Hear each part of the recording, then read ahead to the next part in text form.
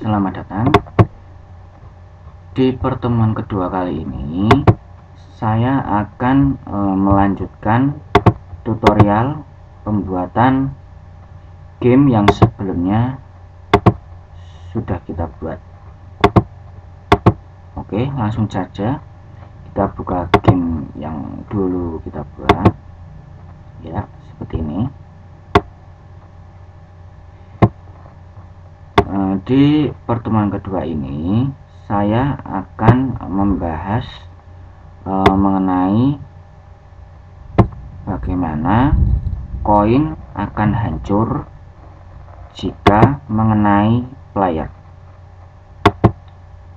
Ya, seperti yang kita ketahui di game-game petualangan seperti Mario,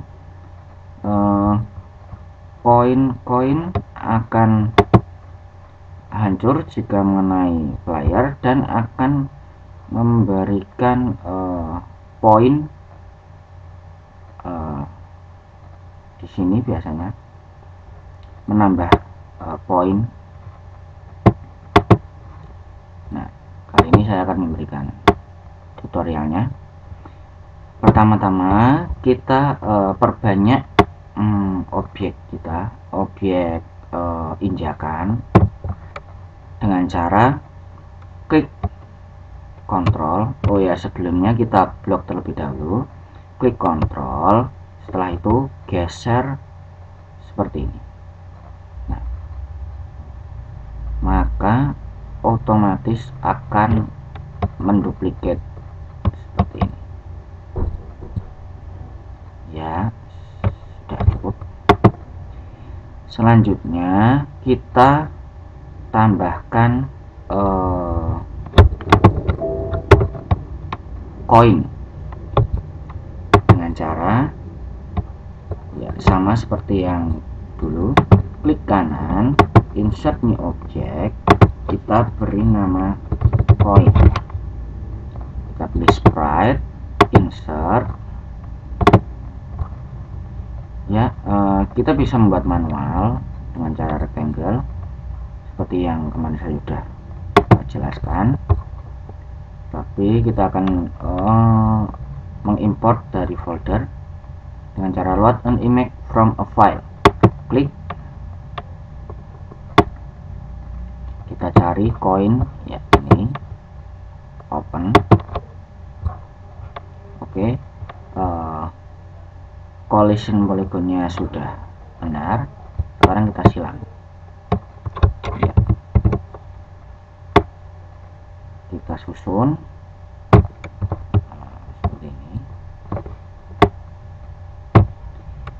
Setelah itu kita perbanyak, sama seperti memperbanyak injakan tadi. Klik kontrol lalu geser seperti ini. Ya, seperti ini.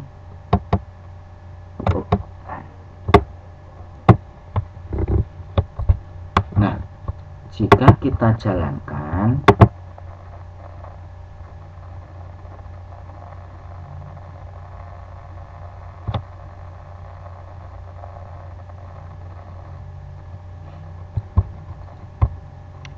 maka koin-koin ini belum bisa hancur dikarenakan belum kita masukkan perintahnya. Untuk memasukkan perintah, kita pergi ke event game 1. Nah, seperti yang sudah saya jelaskan dulu, di event game ini kita bisa memasukkan perintah-perintah yang nantinya akan dilaksanakan di game 1 ini. Nah, sekarang kita klik event, kita pilih player. Nah, jika kita add event ini, maka akan keluar jendela seperti ini. Ada sistem, background, injakan, koin. Nah, ini adalah objek-objek yang sebelumnya sudah kita masukkan ke dalam game ini. Nah, kita klik player, next, kita pilih on collision. On collision ini adalah sebuah perintah jika objek bertabrakan. Collision ini artinya bertabrakan atau bersentuhan dengan objek yang lain. Kita klik next, kita pilih objek yang lain itu, kita klik, kita pilih koin, oke, done. Nah, ini kita bacanya yaitu apabila player on collision bersentuhan dengan koin seperti ini, maka kita beri action dengan cara klik action, kita pilih koin.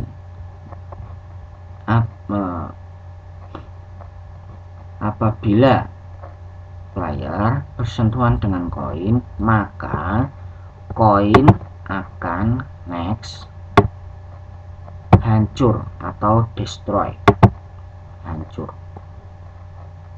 Klik done. Ya.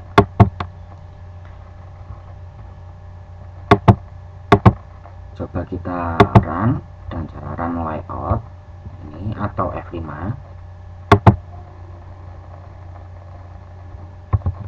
Ya, coba kita. Maka otomatis koin-koin ini akan hilang, hancur atau destroy. Ya, seperti ini. Agar lebih menarik, kita bisa memberikan sebuah efek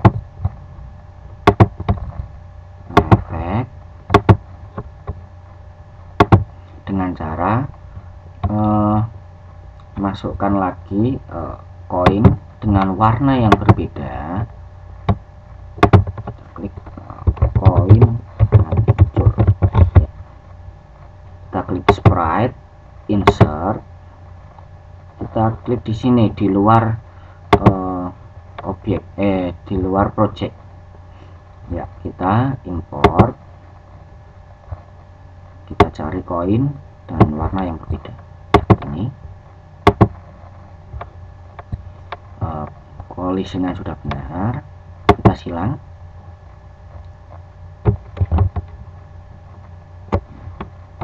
Mengapa kita letakkan di luar project? Karena koin ini tidak akan muncul di sini. Koin ini akan muncul hanya apabila player bersentuhan dengan koin. Klik ini, efek, kita klik aditif, ya seperti ini. Maka warnanya akan berbeda seperti ini. Dan kita beri sifat, yaitu dengan cara klik behavior, add, kita beri sifat fade. Nah, fade ini artinya objek akan keluar sebentar, selanjutnya akan menghilang dengan perlahan. Fade. Ya, kita add, oke, kita silang. Nah, untuk memunculkan koin hancur ini ke dalam objek sini, kita masukkan perintah dengan cara di sini, apabila player bersentuhan dengan koin, koin akan hancur, dan kita tambah action, koin akan mengeluarkan koin hancur. Ya, yang ini dengan cara klik koin, next, kita cari spawn another object. Nah, ini yaitu perintah koin akan mengeluarkan objek yang lain. Spawn mengeluarkan atau memunculkan objek yang lain. Kita klik next. Nah, kita pilih objek yang lain itu. Kita klik objek to choose. Nah, kita pilih koin hancur. Oke, di layar 0 ya, itu benar, dan ini koin 0. Klik done. Coba kita run, kita cek hasilnya.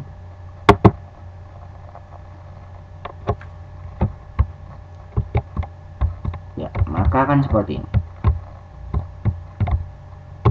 Koin akan hancur dan mengeluarkan koin hancur. Ya. Jadi lebih menarik.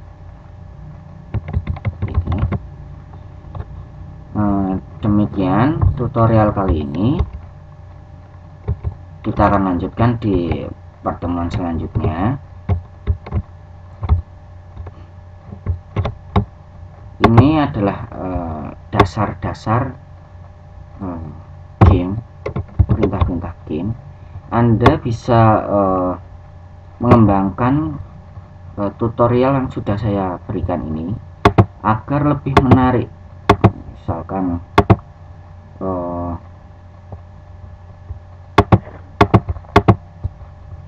injakan ini bisa gerak atau apa ya, kembangkan saja imajinasi Anda dan logika-logika Anda agar bisa membuat sebuah game yang menarik minat orang lain, orang banyak ya. Terima kasih, semoga membantu. Sampai jumpa.